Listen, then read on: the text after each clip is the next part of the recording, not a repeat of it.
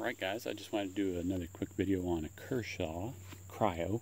This is the 155 Ti. It's an assisted opening.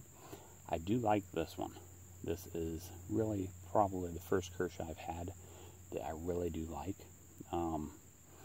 The next version, I don't remember, Cryo 2, I think, the handle is a little bit bigger, which I think would fit my hand a little bit better.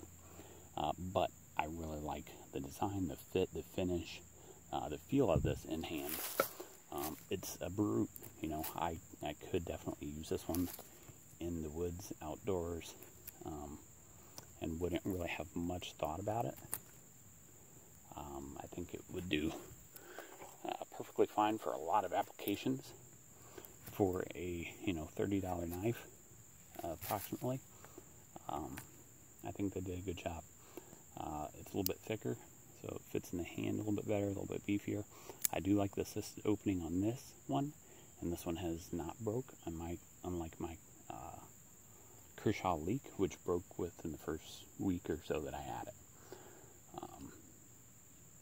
This one is made in China as well, unfortunately, but like I said, for a $30 knife, it is what it is. So anyway, just wanted to do a quick video. If you all have any questions, comments, or concerns, please let me know. Otherwise, please like, share, and subscribe. Thanks.